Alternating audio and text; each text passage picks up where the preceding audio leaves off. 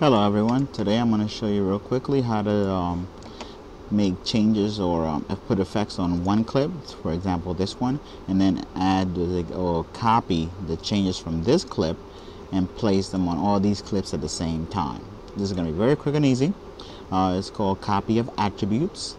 So let's go ahead and do it. This first clip here, we have the little deer, and what we're going to do is we're going to click on the clip, actually double click on it so that it comes over here, and click on the motion tab, and let's say we want to make it smaller. So let's say we want to make this 50% of its size, 50%, and let's say we also want to saturate the color, or desaturate actually, which you would find that option here on the effects tab, image control, desaturate, and you just drag it over, and you see that makes it black and white. So let's go ahead and render. Sequence, render off. It should be fairly quick, I hope.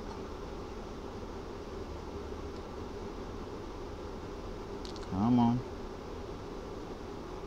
Come on, come on.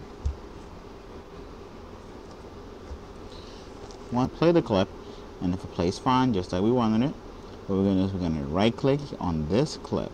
Okay, you're going to hit copy, then we're going to select all these clips here at the same time, and we're going to hit paste. How that works.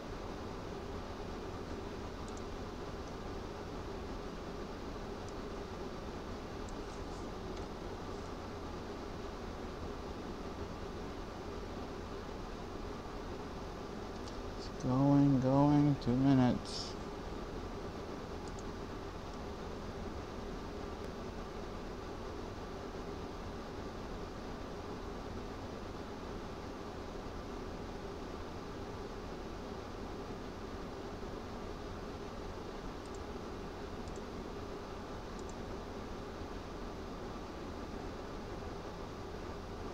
Almost there.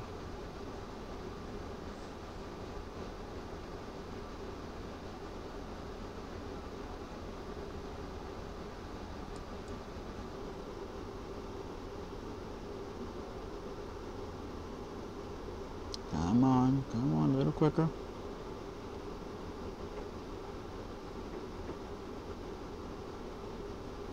Of course, this normally doesn't take this long, but I do have a slower Mac, so it takes a little longer than normal to process or render stuff.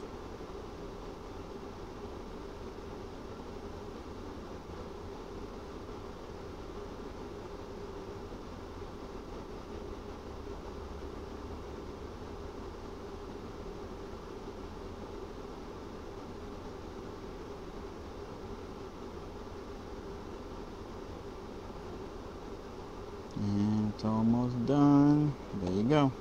So now it's rendered. Now you see the clip is desaturated and small. Okay, so let's see. Let's copy the effects.